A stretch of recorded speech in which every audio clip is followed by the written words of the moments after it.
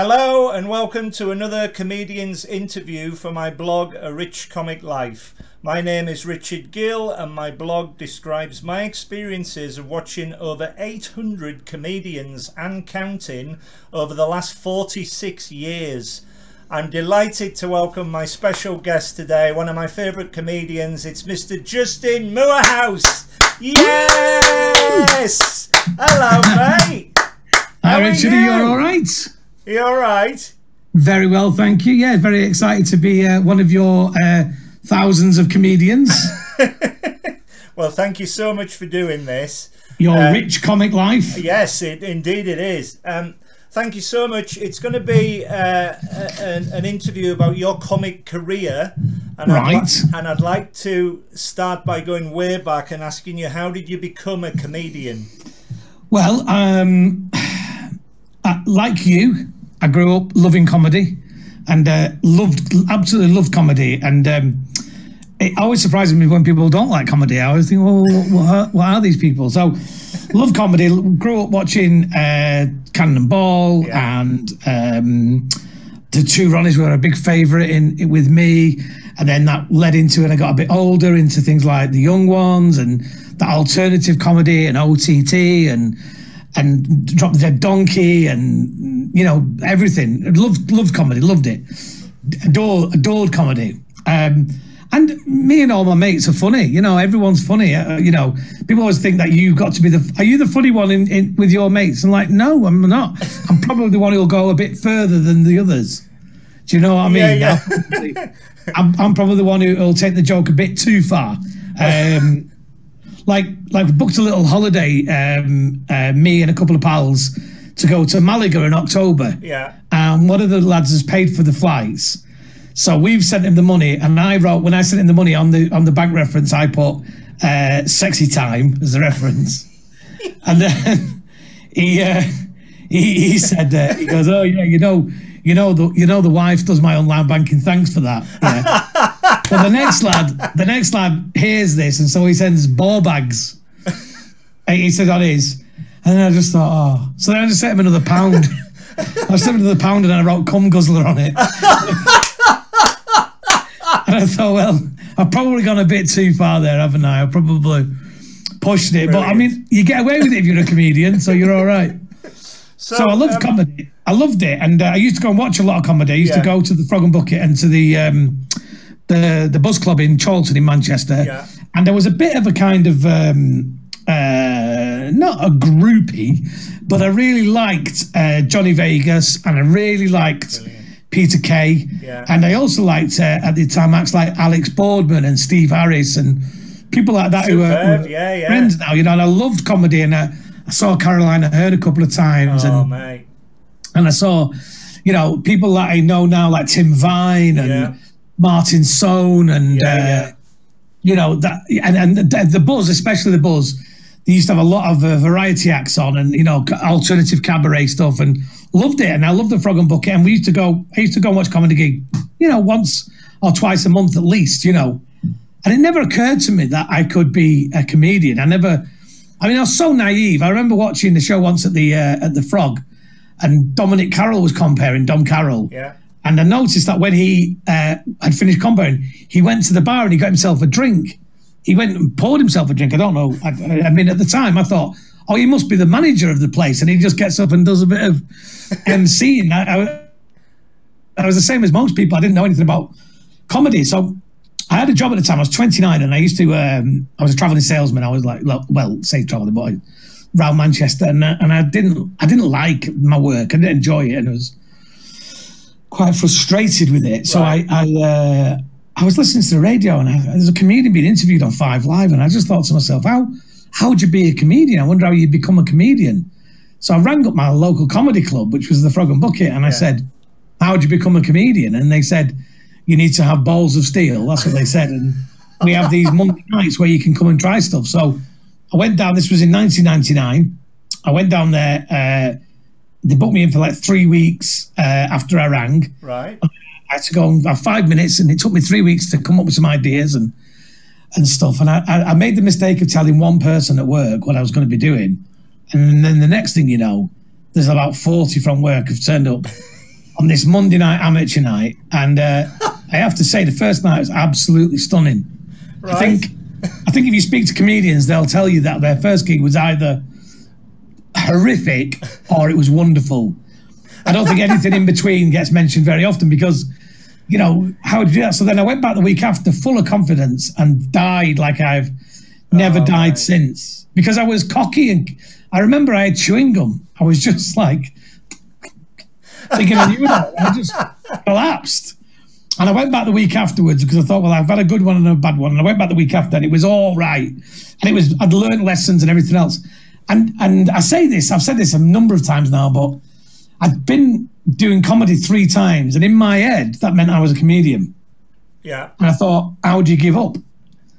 So I just did it for about a year and worked full time. I did about 250 shows in my first year and full-time job, and I had a little baby and everything else. And it went really well, really quickly. And I have to say, and I don't mind saying this, I got a couple of really good lucky breaks early on. But like always, if you get the breaks, you've got to take them. You get the opportunity. Yeah. You need to do something with it. So within the first year of being a stand-up, I got a part in Phoenix Nights, and I won the City Life Comedian of the Year. Brilliant. And that was being held at the brand new Comedy Store in Manchester.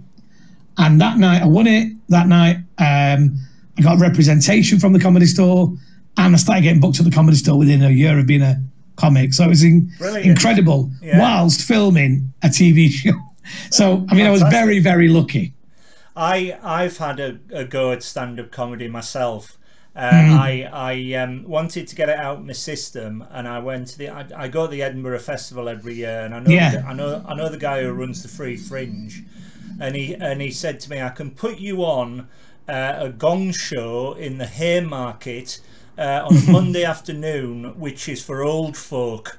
So I wrote this script about me being accident prone driving around Carlisle, and he loved it, and he said, right, he said, go and knock 'em dead. So I walked out, there was 3 of them in the audience, and the first thing I thought of saying, and I did say, was, ladies and gentlemen, people think I look like Eddie the Eagle Edwards, but I can't see the resemblance myself, and of course I'm his double. And one bloke at the back just went, fuck off, and gunged me off. And I walked up to my own footprints, and the guy said, have another go, have another go. So I had another go, same thing happened.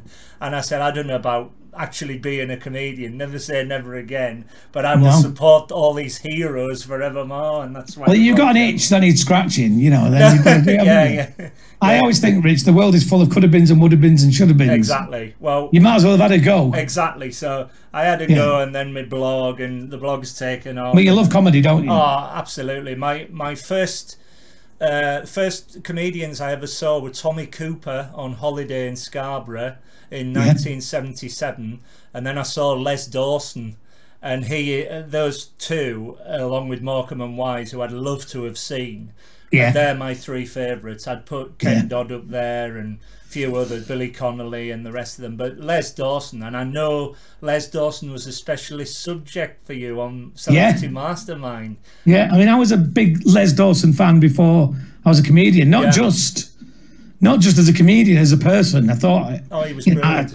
I thought he was a tremendous person. I thought so many hidden depths and such intelligence and warmth and. Look, very, very, very funny man, very talented comedian. He was brilliant. We saw him do his solo show in Scarborough, and he was brilliant. But I also saw him starring in a not very good farce called Run for Your Wife, and it was one of the last things he did. And in the cast was Jan Hunt and Gordon Honeycomb, which was amazing. And he walked on. I read about that a lot because I obviously did the research and got on me. I got on me sort of they're over there actually. I've got on me Les Dawson books over there. He's a massive hero.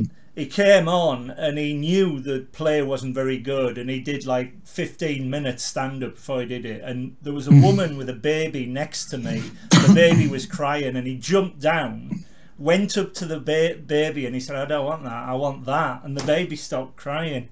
It was unbelievable. And I met his wife, and she burst into tears, and she said that was Les. Anyway, wonderful, wonderful memories.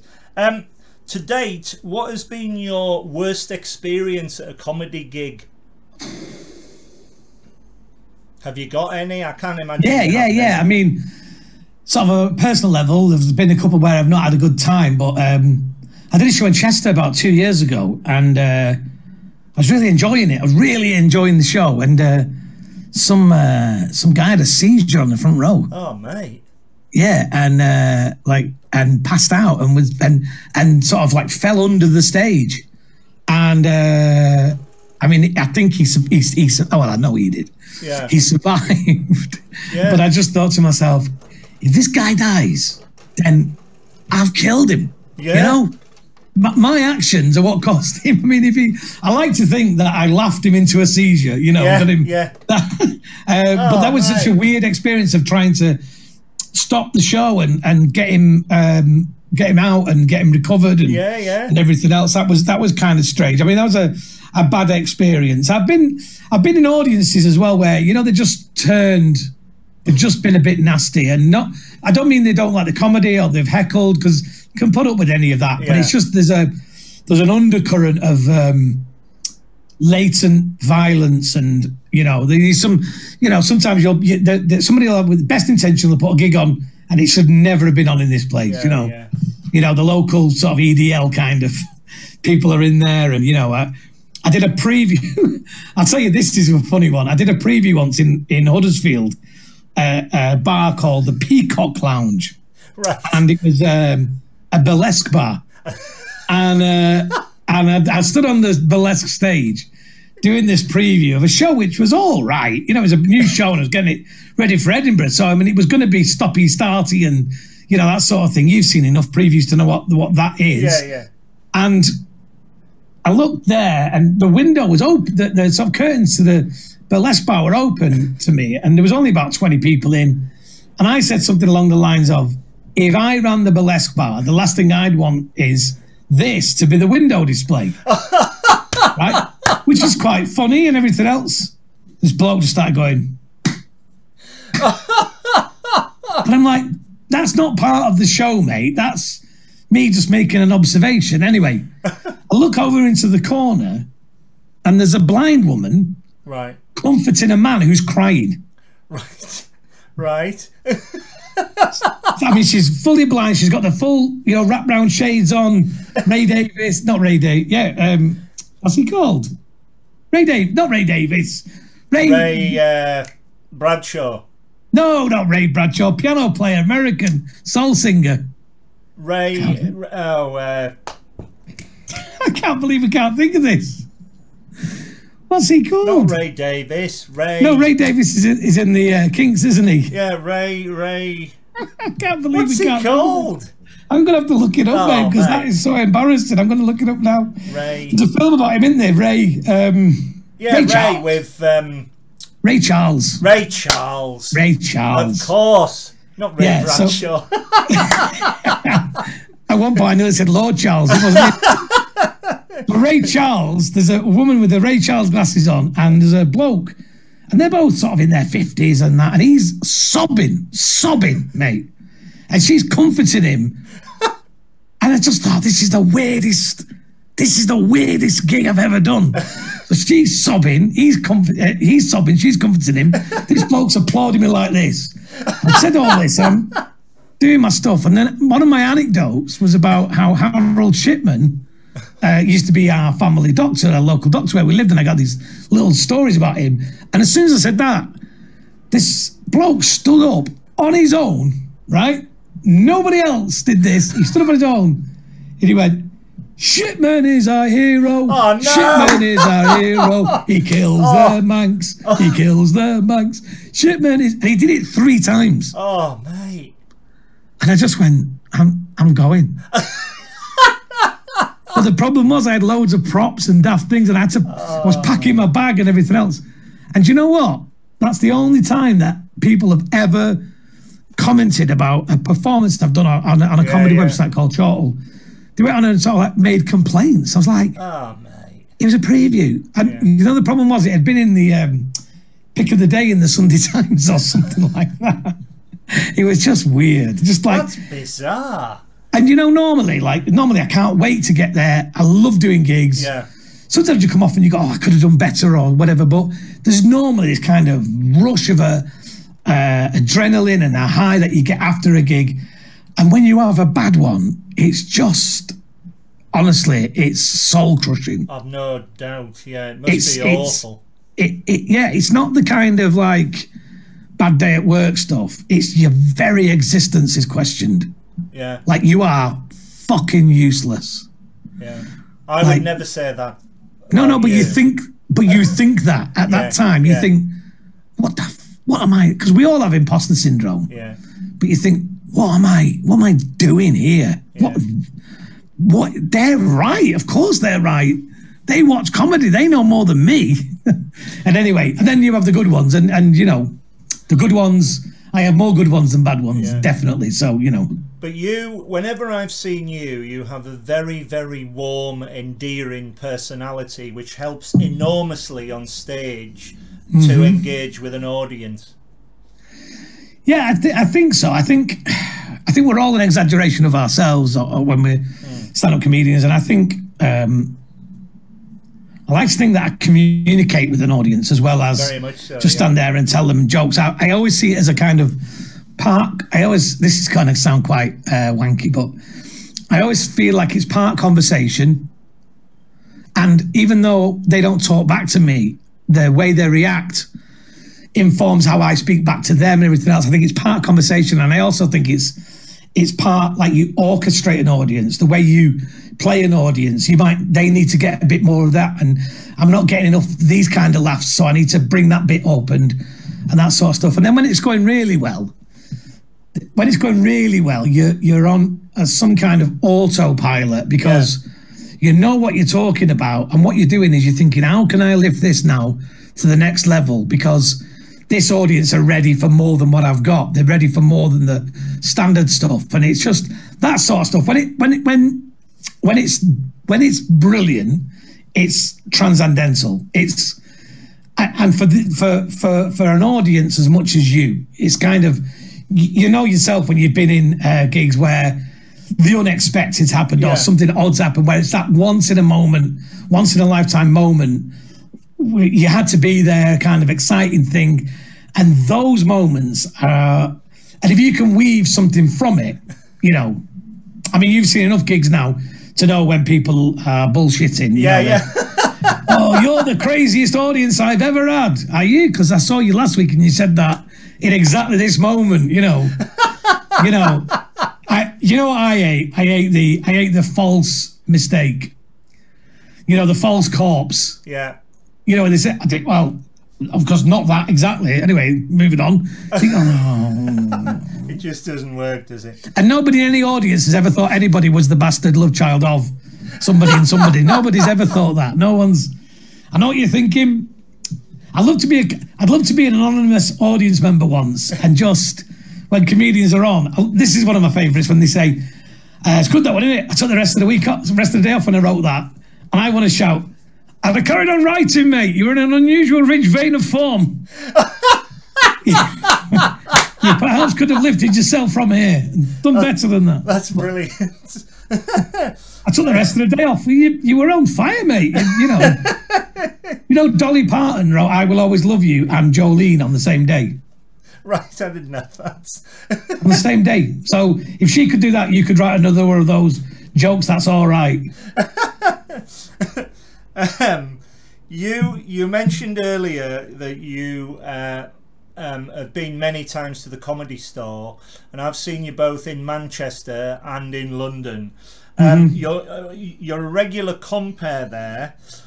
Do you prefer comparing to stand-up routines?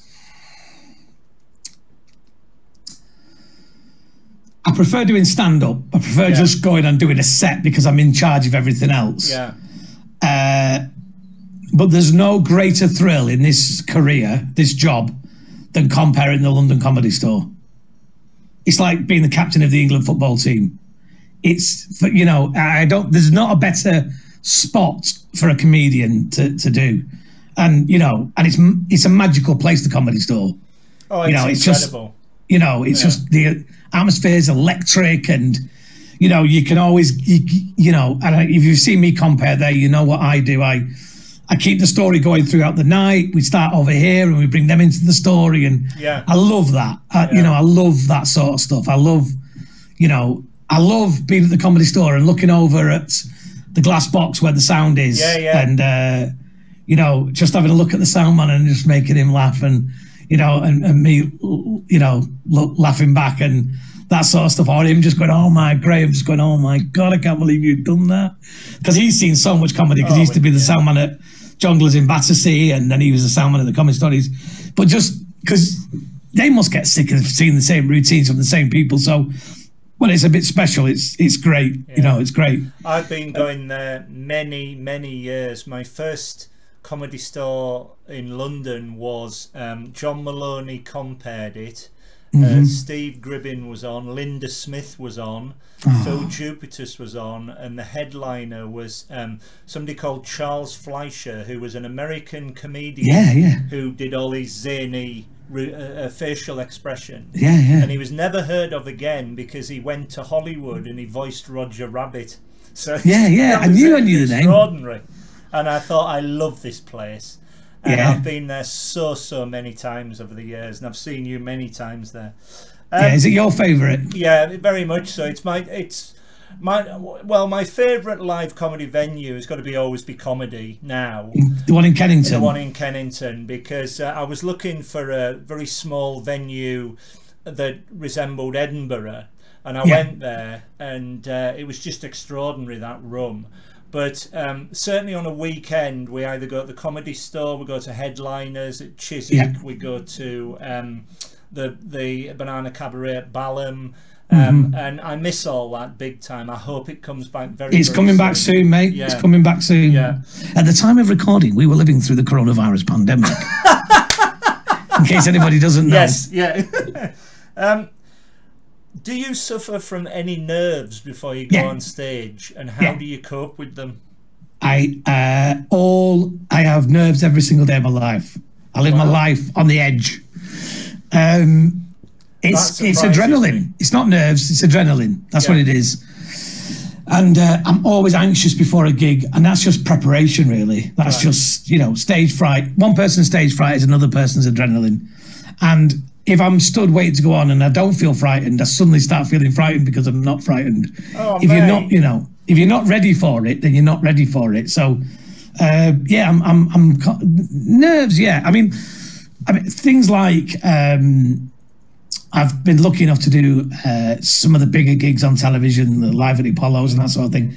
And, you know, I get unusually nervous about those things. It's not, you know, they're not real because they're a TV show. They're not a gig. And I kind of, you know, if I didn't know there was cameras there, I'd love that experience. A big room, 3,000 people, for a comedian of my skill set. Of course. Them gigs are easy. Them gigs are easy because, you know, we're used to trying to convince 100 people, 200 people, 400 people to like you. 3,000 people, if only 10% of them like you, that's like a full club. So them gigs are not hard. They put so much pressure on you. You put so much pressure on yourself that, you know, I remember when I filmed the Live at the Apollo, I was halfway through a routine and I just dried. I just dried up. Not ideas, literally physically in my mouth. Wow. And I said to the audience, I'm gonna have to stop here. I'm gonna have to go and get a drink. My mouth's gone dry. I look like an idiot on the telly. And you know what? I think that helped me because the audience suddenly went, he's a great guy. You know? So I had the water and I went, we can say what we like now because this will never be on the telly. You know, like bullshit wanked, you know. And then went back to it and the audience were great, you know. That surprises me though, because whenever I've seen you on stage, you always seem to be very, very confident and very easygoing with the audience. I think my guess would be as soon as you start, you know what you're doing and you're okay. And definitely. Yeah. That's the thing. You know, that's definitely the case. That as soon as the gig starts, I am all right. I'm fine. I'm just you know. How do you remember all your jokes and routines? Have you got a way of remembering them? Well, most of my stuff's stories. Yeah. So I think you tell the story from A to Z, and you know where it's going because the story is kind of established, and everything that I talk about is based on truth anyway. I don't make any scenarios up. I embellish stuff and polish it and take the rough edges off it, for comedic value. Yeah. But I don't do any of those. When you had to, those ones where people go, "Didn't happen, mate." It's not my cup of tea. Again, you can tell the bullshit. You can. The audiences can. You know what I mean? It's that. So, I do that. And I think there's a natural rhythm to comedy and a cadence and a pattern to the where the punchlines come. So they help you through. Occasionally you just, I've been doing hour shows and I've been 45 minutes in and I've gone, shit. I needed to tell you this bit earlier because in a moment I'm going to tell you something else. It's imperative that you know that information, and that's happened occasionally. Yeah. But normally when I'm writing a new show, I use notes a lot. So I'm writing a new Edinburgh show. I use bullet points. So these, in fact, you can just probably, for the purposes of us recording here, them books there. Yeah. Those are all the books. Those are all my shows. Wow. I've ever written. Wow. Yeah. So, in fact, shall I get one just to read one out? Yeah, if you want. That's great. See if there's anything on here. Normally they have a date on when I was doing the show or whatever. Yeah, that's fantastic. What an archive. So Rochdale, the 3rd of July, 2010. Brilliant. It was preview 18 of 20. And the new stuff that I was doing was so the show is written down there, down that side. Yeah. And the new bits I'm going to try on that side. So I did. So it just goes presume, stand up, ambition, hide, London, dishwasher, champagne, bouncer, doctor, weight, gym, fair, sportsman, boxers, tiger, good to be here, bumming, Isabel, Disney, mum holidays, boiled egg. So it is just one word. One word, yeah. Yeah. That's amazing. And then from that you'll remember the routine and do it. Yeah, and then some of these are just little ideas here. Yeah. Diet, gym, fairground, fridge joke, bingo, hide factory, aspirations, nightclub bouncer, London gay. I know what London gay was. It was about how aunties used to go, he's moved to London, which used to mean like he's never married. He's moved to London. So I just see how far this takes us to the. So then, this is interesting. Then there's a bit here where my mates come with me to London, and he's written little notes after he's watched it. Wow, it's amazing. So that's 11 years old. Amazing. That book. That is incredible. Yeah, keep that. And then I've got them for every. I've got them for every show that is brilliant. These were more. I think these ones here are more modern. These ones here. Right. Oh yeah, this is the Destiny Calling show. Yeah. I don't know if you ever saw that one. This is from 2015. There we go. Wow. Toddler, James, Cheese on Toast, Tinchy, Bronco, Bobby Dazzler, Ricky, Three Animals, Marple, Sutton Caulfield, Hip, Toddler, Ambition Achieve. This reminds me of how they change, the shows change. It's just like, it madness. is amazing because it's a diary of your career. Yeah, look at that. Yeah, that's amazing. That is incredible. Yeah, and I don't look at them very often. No. So that's what I do. That's how it's brilliant. So that's how I write them. That's how I write the shows by getting. So I'll do the Comedy Store, or I'll do Headliners in Chiswick, or the Clubs Up Here, or whatever. Yeah. And I'll work new bits into routines. Yeah. So at the moment, I'm working on some stuff about my dad dying, but trying to make it funny. Yeah. And so I'm working that into existing gigs, and then that'll become part of a show, and then that'll get its own little headline. And then that's brilliant. I always think you need 20 bits, but I need about 20 bits for an hour, and each bit's 3 minutes long. Yeah. And each bit can start as one joke, and then it'll, I add things on the beginning and the end. And I always like putting things, I always like callbacks. I like, especially in an hour show, I like an audience to think they've enjoyed it and they can see things coming and they enjoy the satisfaction of things being wrapped up. I mean, I'm not highfalutin, but no. I mean, if you see my Edinburgh shows, there's a point to them. Yeah. You know, there's a message, not a message, but you know what I'm saying. It's not just an hour of me telling jokes. There's always a theme-ish. Yes, yeah. It's normally about my own demise.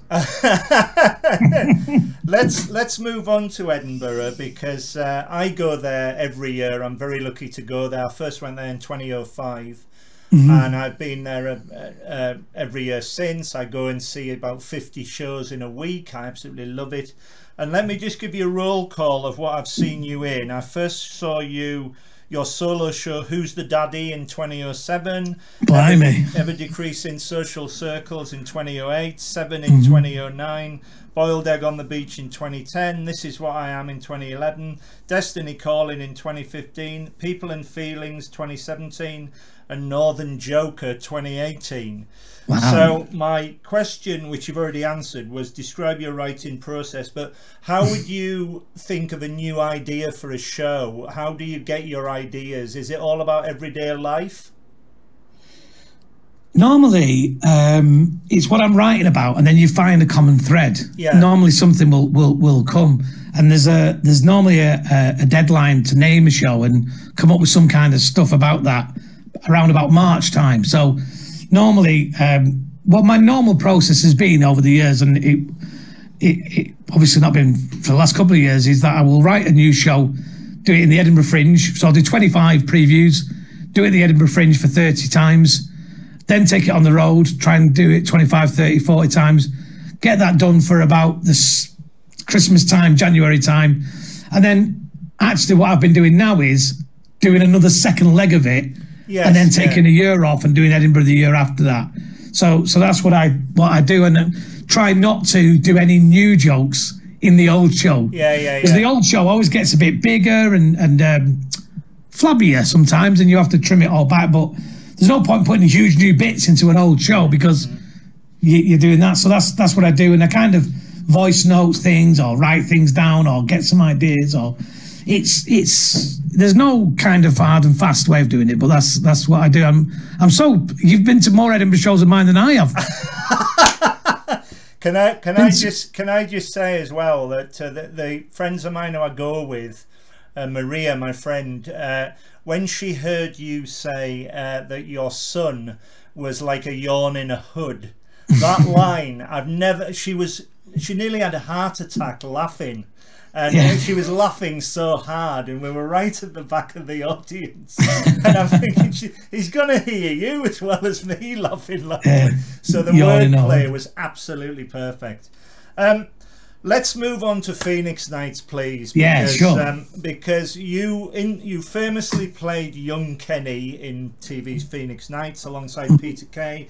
How did it come about? Because I'm such a massive Peter Kay fan, and the group that he got together for that was extraordinary, including yourself. How did it come about? Well, it was really early on in sort of me doing stand-up, and a guy called Smug Roberts, who's he plays Max's brother with the gun, the Brunels and a mouse, or whatever it's called. Yeah. He was pals with Peter, and I wasn't really pals with Peter, and I went with Smug to watch Peter do this gig in Marquee in North Manchester. It was like a charity type of thing, and he was really good, and Peter was great. And I got chatting to him afterwards, and everybody knew he was doing this program because he'd done that Peter Kay thing. Everybody knew he was doing this thing, and I just said to him, I said, "Oh, I'd really like an audition. Could I have an audition?" Because I was dead keen on trying to find out what the audition process was, how you did that, and everything else. And he said, yeah, you can, because you're the only one who's asked for an audition. Everybody else. So it was really just a learning thing. And I went and did the audition, and then Peter and the director said to me, could you do it this way, do it a different way? And then they went, could you do it the way you did it? And that's just to see whether you can take direction. That's what they're doing. Because there's none of us who were trained actors, and what they needed was, they didn't want people who thought they knew it all. They needed people who could be directed. It was really funny, actually, when when we filmed something, somebody would say, "Oh, that was really funny. Let's do it again." And Peter would go, "Don't tell them it was funny. They'll never do it. They'll just try and be funny now. They don't know why it was funny. They'll just try and be. Oh, Joe, you've ruined it now." So, so that was that, and then he phoned me up that night and said I got the part. It was like, yeah, it's really good. I mean, if it wasn't for that, I don't think I'd be here talking to you today. Wow. Well, I first saw Peter Kay at the Jabez Clegg Club in Manchester years ago, before he was famous, and he was on a bill of 5 acts, and he was 4th on, and I laughed so hard at him I missed the 5th act. And I said to him, mate, he's going to be a superstar, this kid. And then Phoenix Nights came along, and my favourite episode is the family fun day, especially with you with the face paint that you couldn't get off. And then we saw Phoenix Nights live in 2015 for Comic Relief, and you came on and you still had the face paint on. It was genius. It was so good. And there are so many clubs like that, certainly in Carlisle, where I'm from, or the surrounding area, or northern clubs. He just hit the nail on the head. We watch it time and time again. So thank you for being in it. Oh no, thank him. Thank them. Yeah, but you were hilarious in it. You're also a successful radio DJ in Manchester. How did that come about? So in 2002, when the Commonwealth Games were on in Manchester, and I'd been a comedian for a couple of years, I got asked to do like this, what they call an RSL, a restricted service license for that. Was at the BBC, so I used to do Saturday and Sundays, breakfast on there. And whilst I was doing that, funnily enough, actually, this funny how circles come round. There's a guy called Paul Coleman who was one of Peter's best friends. Yeah. And he's one of the guys who created CarShare. Yeah. Bizarrely, later on. But at the time, he worked in marketing at Key 103, which was a radio station. Right. And he got in touch with me and said, "Oh, would you come in and speak to us?" And I went in and spoke to them, and they gave me a Sunday morning show after the Commonwealth Games had finished. So I started doing Sunday mornings, and then they gave me the breakfast show on the Gold station on Magic. So I did that for a bit. So I ended up working there for about 10 years. It was, a long time. And it was, I mean, partly I think I maybe have done a bit better in comedy if I'd not done it, but actually it suited my lifestyle at the time, and having a young family, it was kind of it worked out for me like that. Yes, of course. And then I went out and saw that when I lost the job, because I mean there's no bones about it, lost the job, and budgets and new challenges, with thank him for his efforts, and he's going on to do new challenges.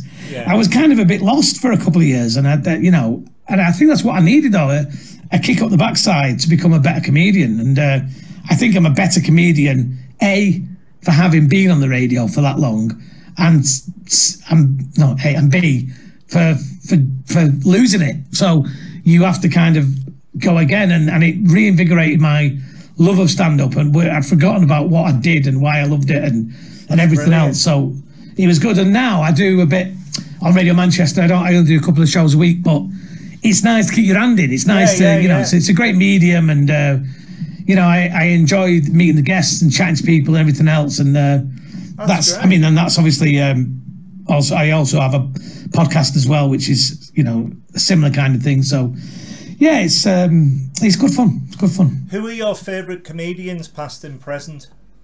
Les Dawson, number one. He was magic. Yeah, absolutely. Cannonball. Yeah. I wasn't a massive Morecambe and Wise fan. I don't know why. Just I don't think we watched them as much in our house. Yeah. Love the two Ronnies. Yeah. I just love the two Ronnies. I love television comedy. I love sitcom. I loved Heidi High. I loved Heidi High. I loved Open All Hours. I loved Last of the Summer Wine. I loved Drop the Dead Donkey. Really? I loved sitcom. I love sitcom.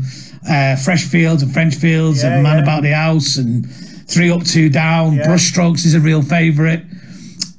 John Sullivan stuff. I mean, Only Fools and Horses I really like. I just think it's been done to death a little bit now.